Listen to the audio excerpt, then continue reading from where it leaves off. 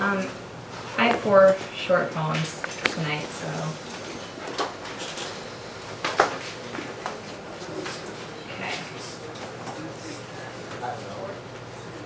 Okay, this one's called Nowhere.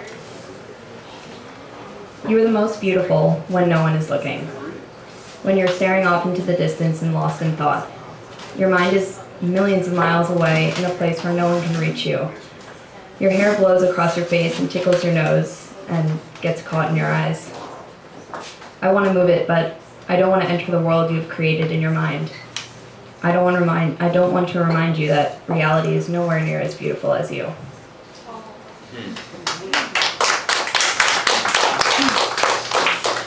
Okay, this one's called This Shirt. I love the smell of your just washed hair. I love when you stay over and the smell of you is still on my pillow, even though you have gone. I love the smell of the shirt you left here.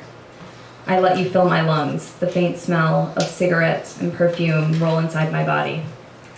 It's a weird feeling to miss something you'll never get back, much like you will with this shirt.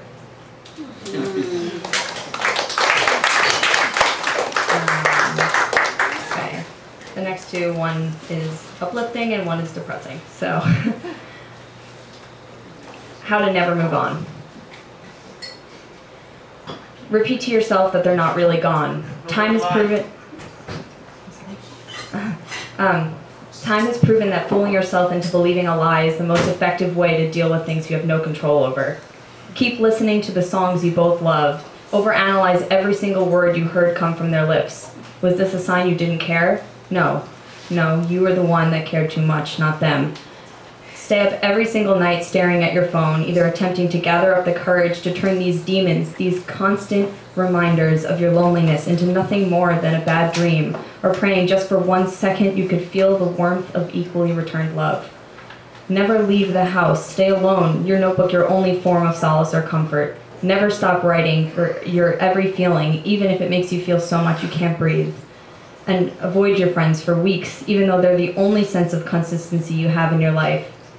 Allow yourself to lose interest in the things you love. Watch as you take a back seat to the world around you. Don't fight it. Just become a secondary character in your own motion picture.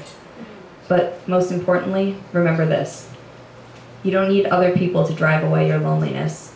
You just need to find a way to talk to it, and maybe you'll find you have more in common than you thought.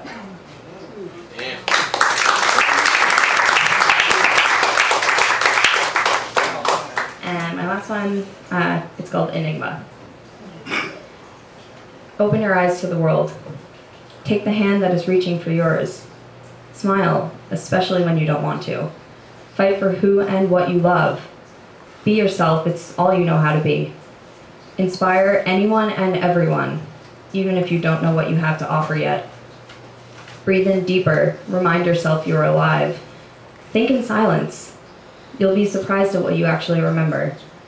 Get back up when you fall. It will make you stronger. Be kind to everyone, not because you never know who they might become, but it shows what kind of person you have become. Lastly, feel everything. Let every emotion wash over you and sink into every pore and every muscle, because these are the things that connect you to the world around you. These are the things that remind us that we're not alone.